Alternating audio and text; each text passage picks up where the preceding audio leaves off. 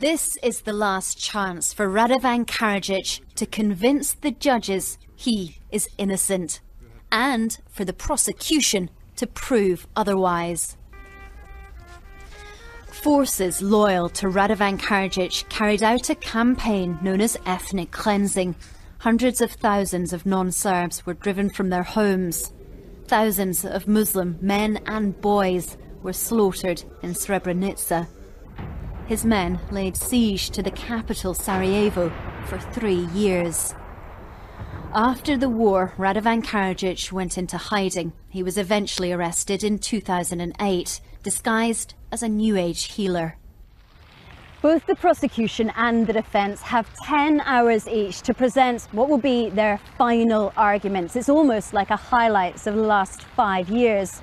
The prosecution have already submitted an outline of their case to the court, and we have a copy of it here. It's more than 700 pages long and lists hundreds of witnesses and pieces of evidence. They say that Radovan Karadzic was the preeminent political and military leader of the Bosnian Serbs, and therefore he was to blame for these crimes.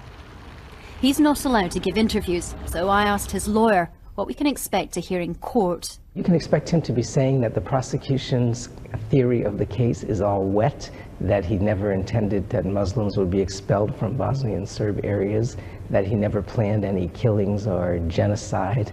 This is one of the most complex trials in the history of international justice.